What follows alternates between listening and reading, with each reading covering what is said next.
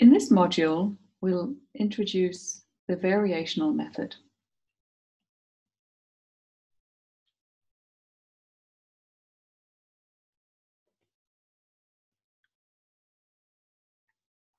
Which is a tool for solving quantum mechanical problems approximately, in particular for finding the ground state wave functions and energy of a quantum mechanical system. And the way that it works is first by guessing the answer.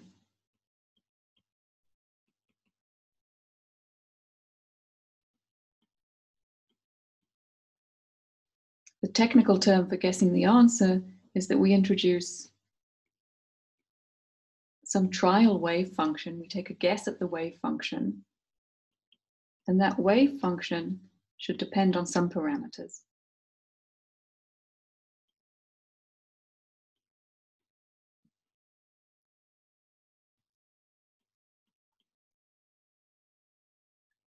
And then once we have this guess for what we think the answer should be, we then adjust the parameters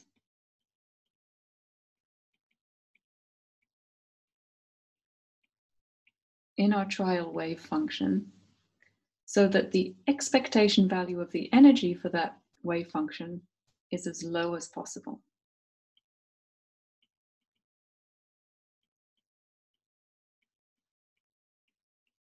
So we adjust the parameters to find the wave function that gives us the lowest energy. And this method, the variational method, is based on the variational principle, which tells us that the parameters that give the lowest energy, the lowest expectation value of the energy, give us the wave function that's closest to the true wave function, which is a rather remarkable statement, but it's quite easy to prove. So we'll start by proving this variational principle.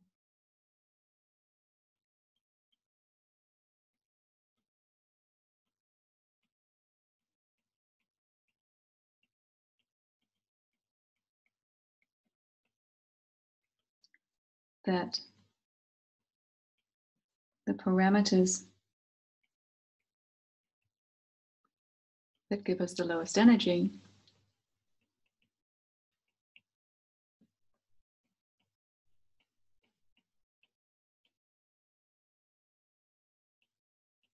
give the best possible wave function, give the trial wave function that's closest to the true wave function.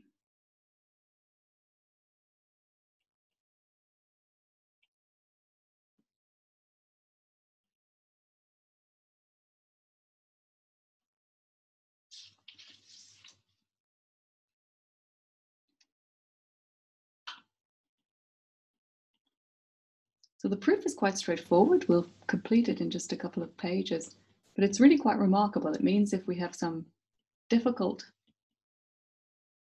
quantum mechanical system, we have some Schrödinger equation that we don't know how to solve, we can take a guess at the wave function, and then we can fiddle about with the wave function to make its energy as low as possible. And always by adjusting the wave function to lowering the energy, we're getting closer and closer to the true solution.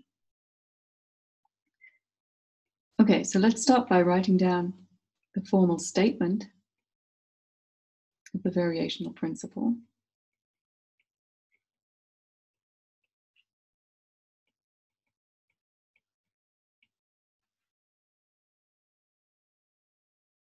Which is that if we have a system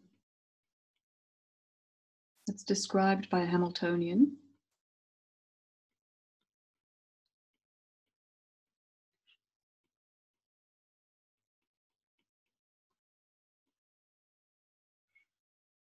with ground state energy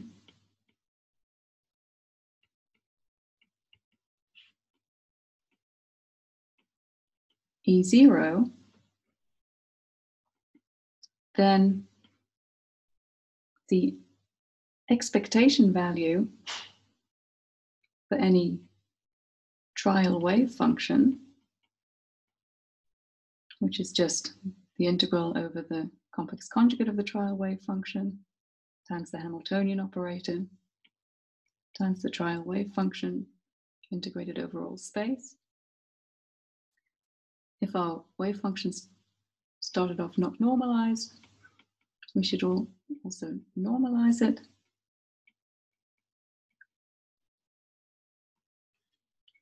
This expectation value of the energy of the trial wave function is always greater than or equal to E0 for any trial wave function.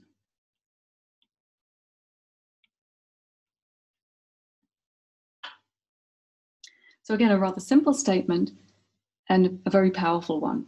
We can, whatever we guess for our trial wave function, we can never get an energy that's lower than the ground state energy. So we always know that the energy that we calculate for any trial wave function is an upper bound on the possible ground state energy.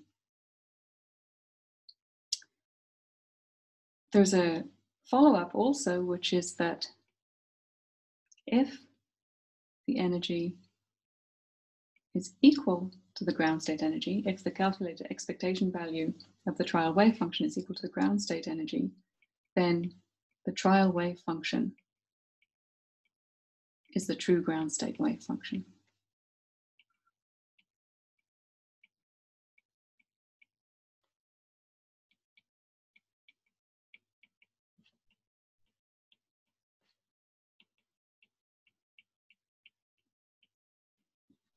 And as we adjust our trial wave function so that the energy gets lower and lower, the trial wave function gets closer to the true ground state wave function.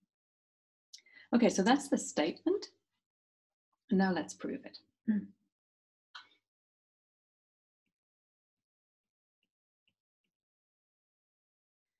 So we'll proceed by writing our trial wave function as a linear combination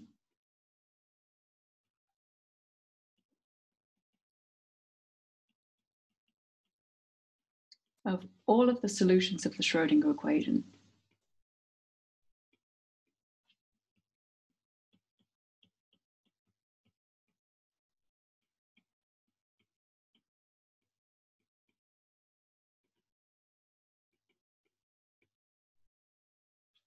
For the Hamiltonian that we're interested in. It doesn't matter that we don't know what these are, hypothetically. We can write that our trial wave function is equal to the sum over all of the solutions of the Schrödinger equation, all of the eigenfunctions of the Hamiltonian, multiplied by some coefficients, where our psi sub n are defined by the Hamiltonian operator operating on psi sub n, returning a constant, which is the energy of the wave function, times psi sub n. This is allowed, or it's always the case, that we can write our trial wave function in this form because the Hamiltonian is a Hermitian operator, which means that its eigenfunctions form a complete set, they span the space, and we can always write any general wave function as a linear combination of them. So now let's consider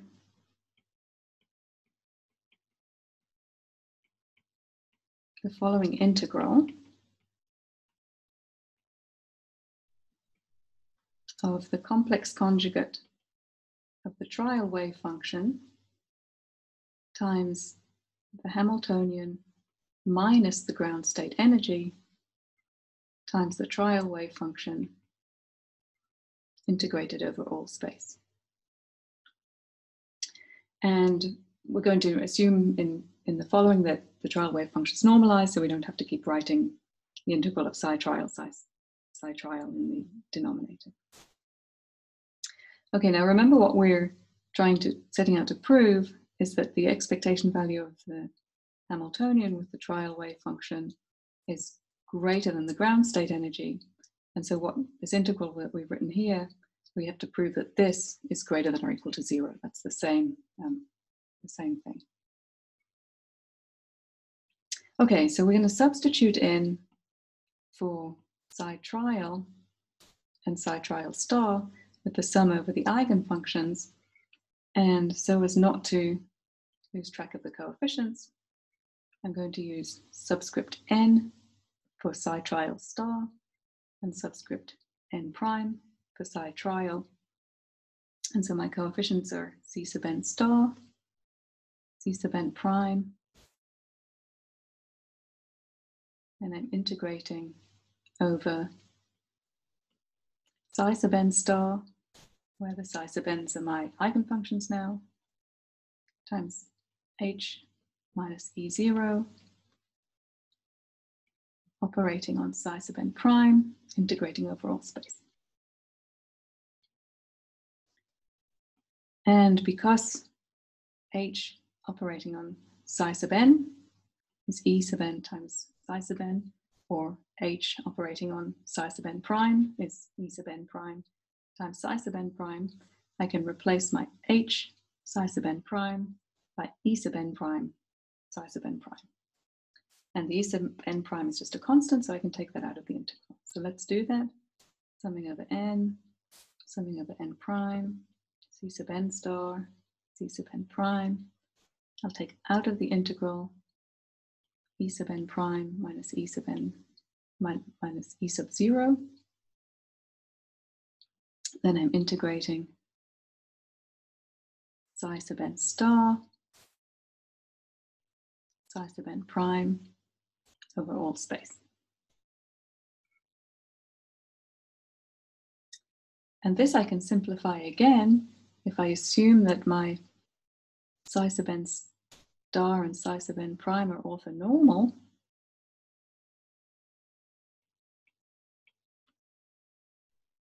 Which I can always choose to be the case, again, because my Hamiltonian is a Hermitian operator, then this integral is equal to 1 if n is equal to n prime, and it's equal to 0 if n is not equal to n prime.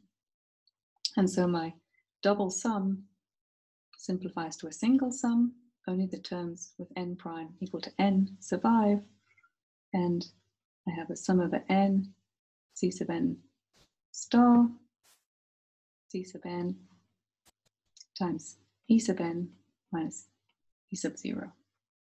Or if you prefer, maybe it's a bit more elegant to write the sum over n, the modulus of c sub n squared times e sub n minus e sub 0.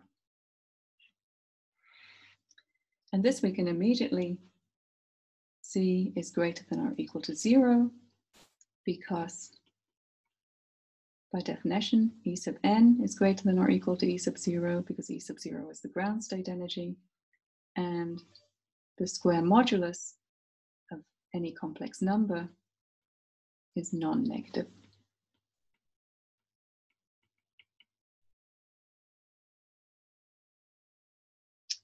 So we've shown then that the integral psi trial star h minus E0 psi trial over all space is greater than or equal to 0, or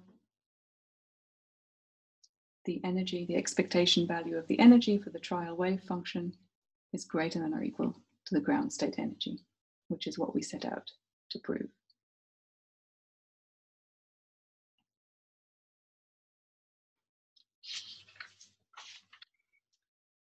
Let's finish by just mentioning a couple of places where the variational principle is used in quantum mechanics.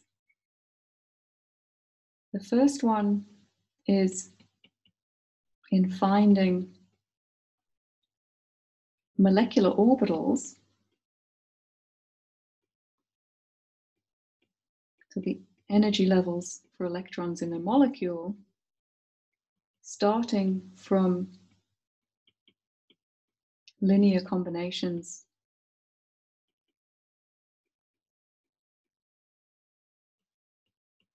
of atomic orbitals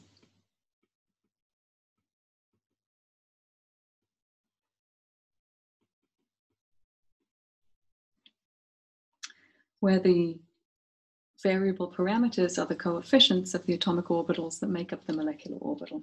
And this forms the basis of what's called LCAO theory, linear combination of atomic orbital theory, or it's also known as tight binding theory for the description of solids.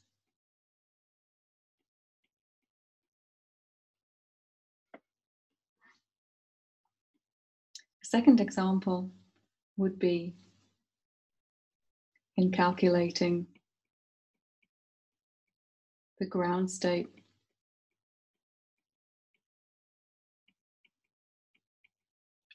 wave function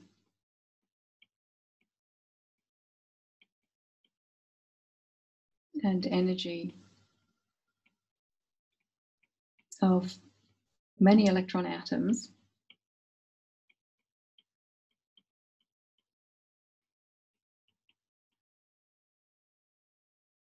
from wave functions that might be products of single electron atomic orbitals.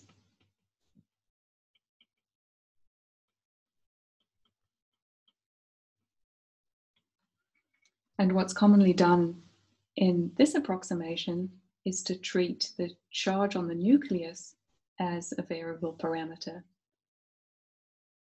and adjust that to obtain the lowest energy solution. So that's it for today, and thanks for listening.